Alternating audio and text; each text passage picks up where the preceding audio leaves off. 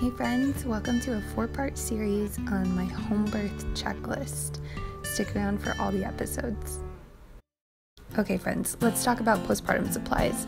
We have these extremely absorbent disposable underwear. These are actually really great for catching a lot of blood loss. If you've never given birth to a baby, it is way heavier than the heaviest period you have ever had. There are postpartum pads specifically for the quantity of blood that you will lose after giving birth to a baby. Then there's overnight pads, and then a little bit less than that is the super pads. And these herbal infused pads with wings, I highly recommend. Mesh disposable underwear is extremely forgiving. This herbal bath is a game changer for healing down there. Nursing balm is a good idea to have on hand, even if you only need it for the first couple of days. And this is a really sweet one with a little bit of fresh calendula right there on the top. This is from a friend of mine's shop. And I really have liked these upside down perennial spray bottles. My wool breast pads I plan on getting more of because these are just absolutely wonderful. They absorb so much.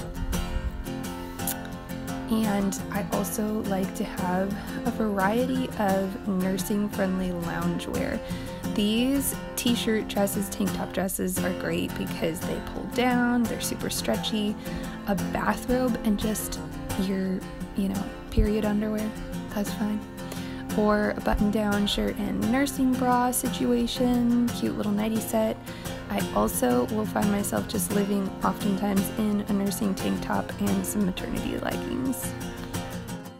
And here are an example of 2 different style of nursing bras. There's the clip-down style that has, the clips in the back kind of situation, or there's just like a lounging sleep nursing bra which just pulls down to the side and is just, sports bra-like.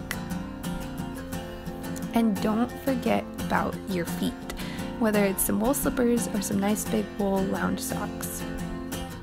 Okay, and then I like to have a bed tray for ease of eating in bed. And this nursing pillow is wonderful. It also doubles as a maternity pillow. Hot water bottle is a necessity. If you've not seen cloth pads before, this is my setup for my typical cycle when I'm not pregnant.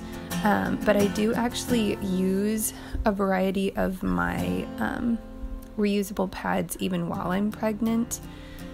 So here's a little look at these. These are about 4 years old. Now let's set up our postpartum station. So we're gonna get a little bit of all of the extremely absorbent pads into this. I like to put like a whole pack of each. We'll put one of these peri pad ice packs in.